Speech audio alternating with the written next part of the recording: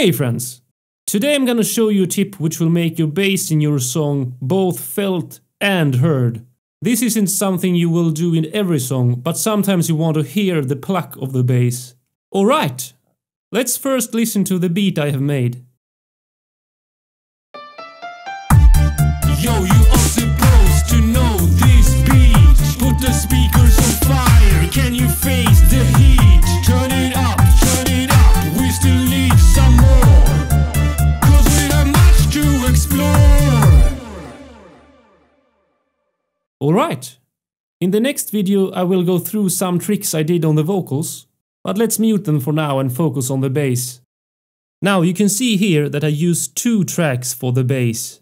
One is the really low bass that you can feel, but since I wanted the bass to also be audible in the mix, I have this other layer of bass, which actually is an electric bass.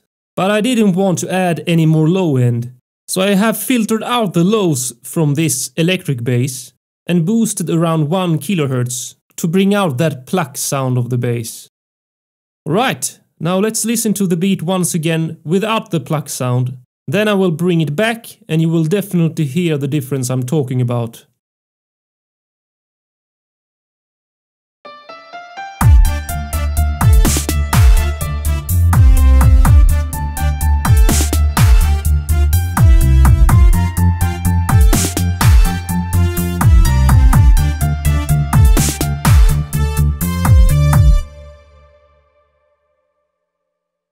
I'm sure you noticed the big difference. A tip is to keep this bass, the low bass, as a dry mono signal to keep the low frequencies clean. This means that you should not add any effects on it, such as reverb or delay, since this will make the bass lose its power and the low frequencies in the mix will just sound like mud.